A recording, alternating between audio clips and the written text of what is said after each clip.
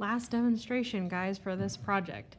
So technically I have one extra layer than you will need. You only have to have 3 layers in your project. And to finish up, we've got to do kind of the same steps, but we're doing them a little bit different. The last step is just a little bit opposite. So I'm going to kind of go over that with you and really explain what's going on here, okay? So I'm going to focus down here, kind of in this section where I've got most of it completed. I'm going to zoom in video-wise and kind of really show you what I've got going on. So over here in this corner, I've actually got some numbers down to represent my layers. So this whole time that we've been working, we've been concentrating on our shapes. Well, in the end, we get to where we don't really see those shapes anymore. We more look at the layers, the negative space that we've created. Your grade, you only have to give me 3 layers, okay? In my project, I went all the way to 4, right? So you can kind of see here where I numbered that out. So your very, very top layer is your 0. It has nothing on there, okay? So this one is my number 2. So it's a number 2 because it's my second lightest or my second darkest, if you want to call it that. Then you see where I've got a number 3 here, and then I've got a number 4 all the way down in here. Again, you don't have to have a 4th layer. All you have to demonstrate out is a 3, okay? So to do that, and you can see here where I'm going to back up just a little bit so you can get more of a in total view of what I've got going on. So basically where you can stop is when you draw in your 3rd set of shapes. And some of you have already hit that and you've already done your value blending in here. When you hit your 3rd set of shapes, you can actually just blacken those in. All right, so your 3rd set of shapes, to repeat what you're gonna do, is you blacken those in instead of letting them have just a value change here. So I'm gonna demonstrate that here.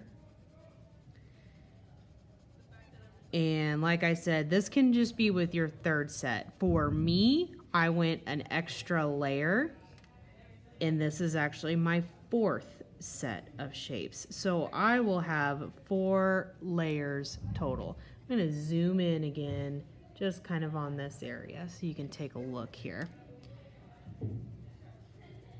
So I have this last shape, and so instead of doing your gradual fading from the edge outline in, now I'm just filling those in solid. And the reason we're doing this is to complete our depth illusion. So if you think of this project almost like the ocean, at the surface layers of the ocean, the sunlight can still penetrate through. So everything is still, you know, light blue, you can see everything. And then as the ocean gets deeper and deeper and deeper, the sun has a harder and harder time of going all the way through those water layers. So it gets darker and darker and darker until you get to the very, you know, ocean floor, and there's no light in there at all. And that's where you get your animals, you know, that have evolved or changed to make their own light sources. Well, this is almost that's kind of an analogy for this, because we're basically making it look like we're going down through space. So at our very bottommost, at basically, we can make the analogy of our the ocean bottom floor. That's what these shapes are. So that's why they're going to be a solid, for me, they're going to be a solid 10. They might be a 10 for you. They may be more of like an 8, 7, or an 8. You just kind of get to pick and judge how that's going to look for you, okay? So I'm going to continue on in these little areas. And this is where you've got to kind of slow down and take a look at then what your next negative space would be, to figure out what layer that is and then what value it's got to be. Yours, if you're stopping at the third layer, yours is not going to look as complicated as mine is right now. Okay, so just kind of working through that. I'm going to move my paper a little bit because there's more shapes that I can fill in. Okay, so I recommend that on your last set of shapes, so the only one where you're required is your third set of shapes, just darken those in, okay? And start there. And don't worry about your negative space until after you're done darkening them in. So the point here is you shouldn't have, by the time you're finished with this, you shouldn't have any shapes. I'm going to make that extend out there so that this all goes together.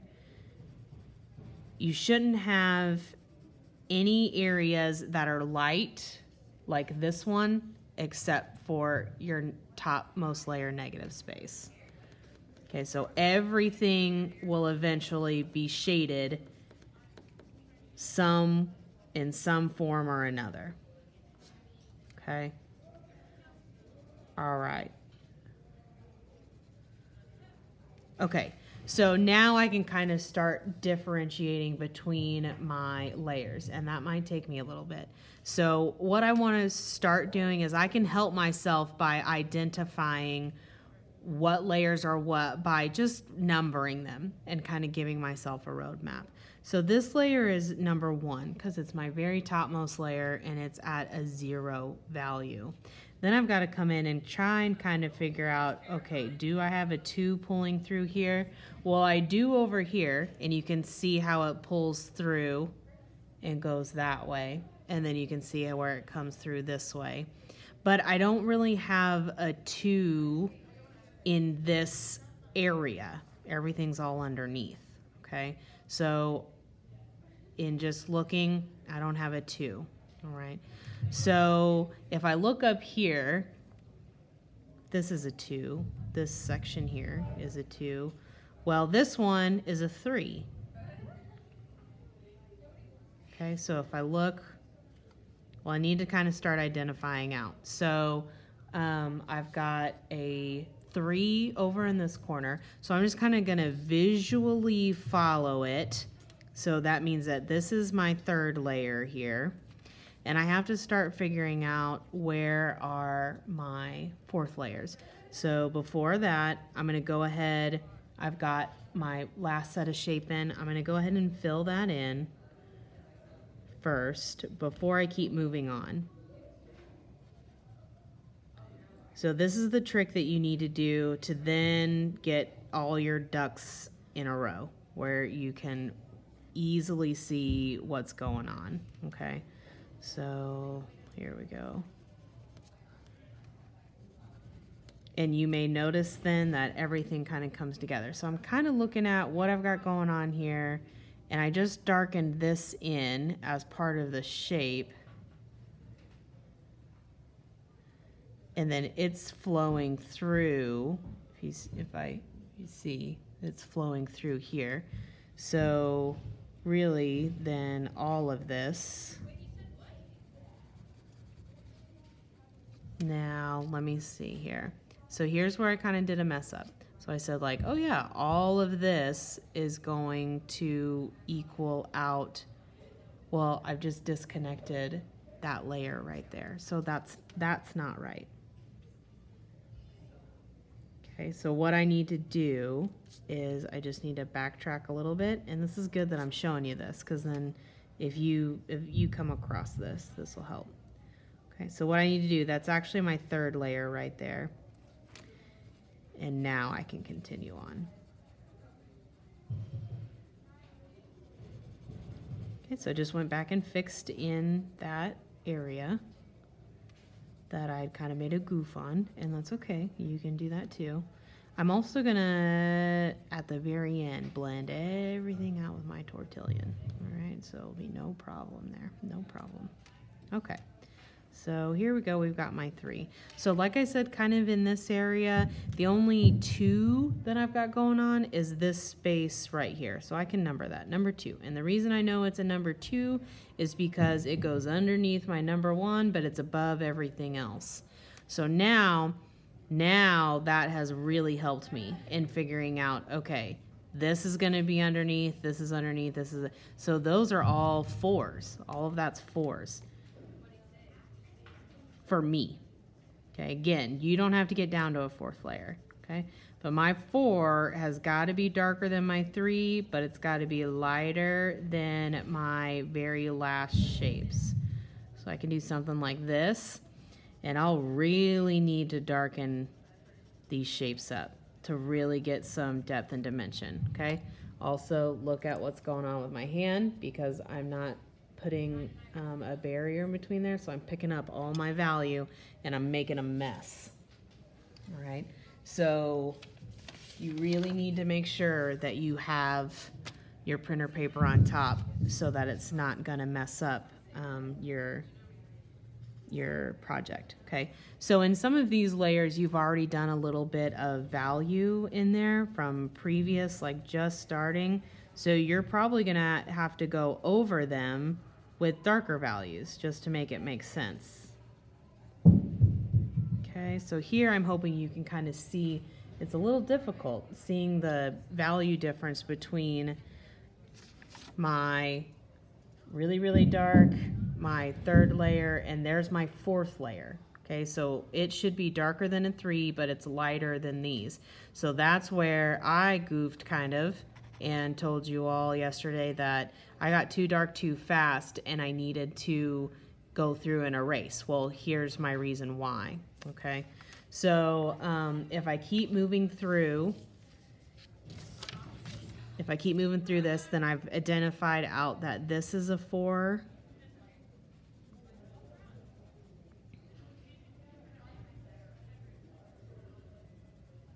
That's a 4th layer right there. And then this is kind of what I was talking about earlier. Some of our shapes we still have showing up and they're still light. That's not correct though, because then it's giving the illusion that it's one of these top layers and it isn't, okay? So you guys can kind of see where I put in, I colored in number 4 over here and it continues on into this, okay? So I'm gonna go ahead and recorrect out some of that value.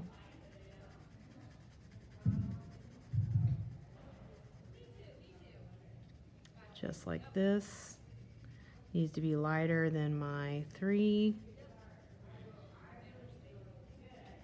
Excuse me, darker than my 3, but lighter than my blackout shapes.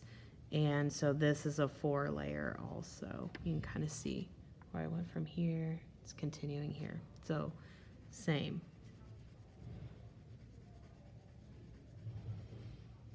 Okay, now I'm gonna use my tortillon a little bit to start kind of blending these out and showing you about how, and I'm just gonna kind of concentrate in this area. It's a good area to work through, all right? So with your darks, you're gonna use your B pencil as hard as you can. I could probably get darker in this area, and I'm also using my tortillon as hard as I can without destroying it. Some of you are having issues with that now, and you're coming up and telling me that. Okay, so now I'm working this tortillon to blend it out.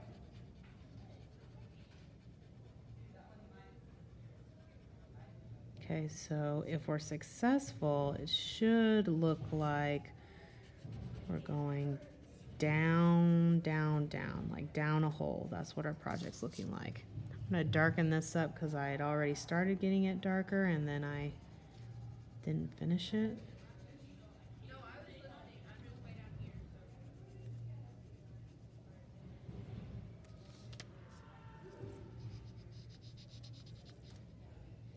Okay, just like this. All right, I'm getting in that 4 layer. Now I'm gonna come up here and I'm gonna start blending. Oh, can't see it. Sorry guys. Here we go. Now I'm gonna start blending. Hopefully I wasn't too out of the frame for too long. I apologize for that. All right, so just kind of observe the time that I'm taking in making sure that I'm getting everything blended out nicely. Okay, so by the end, everything should be nice and blended. Okay, so I'm also going to do it here in this area.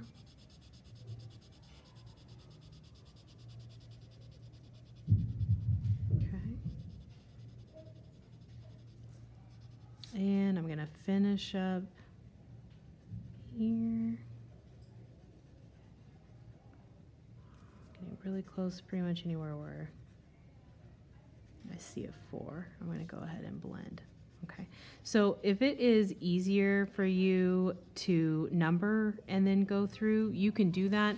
Now you have to erase your numbers before you get it back to me. Okay, so I've got this area pretty well completed. We can look again at what layers we've got going on. So we've got 1 here, and there's our 2. Okay, here's the 3rd layer. Now there's my 4th. Okay, and then these last sets of shapes, they just basically look like they're holes, like never, but like bottomless pits. Okay, all right, so that's how you do that. Again, you only have to show me 3 layers. So basically you need your very top layer that has no value in it at all. You need your 2nd layer that's a number 2, and then your 3rd layer, which I've been saying at a number 4, but you could go number 6 since you only have to show me 3 layers. But by the time that you're finished, you will not have any shapes that are light like this, okay? None. So if you can see here, I'm gonna back up. So look at the difference. Okay, finished. No light spaces anymore. Not finished. There's still light shape spaces, so I'm not done yet. So none, yes, no. Still need to work on it, okay? Hopefully that explains how to do everything. Really make sure you take your time. I really need to go through and work on my blending more so that it looks nice and smooth, okay? So you just gotta work through that. So 3 layers total, full value, neatness, and finished. That's all part of this, all right? Okay. I'm gonna go ahead and end this demonstration. Email me if you have any questions. It's gonna be due this next coming up Monday. All right, keep that in mind.